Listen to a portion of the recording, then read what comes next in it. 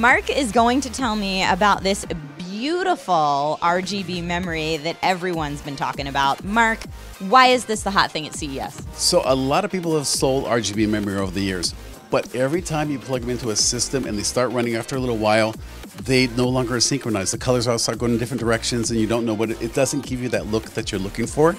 So our engineers spent some time and they came up with that aha moment of why don't we take remote control technology, which is typically that infrared signal that you send to your TV to change channels. We take that infrared technology, drop them onto the modules so that the modules communicate with each other and stay in rhythm forever, basically.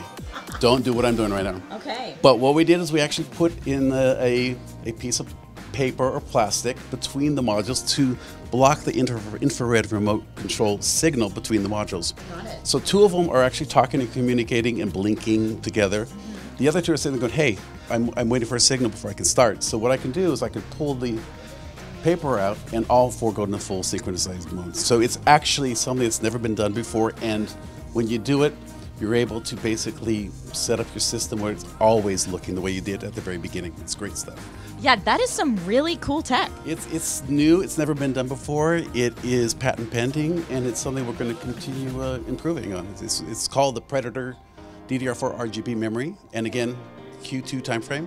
All right, well, Mark, thank you so much, guys. Stay tuned for more CES coverage right here.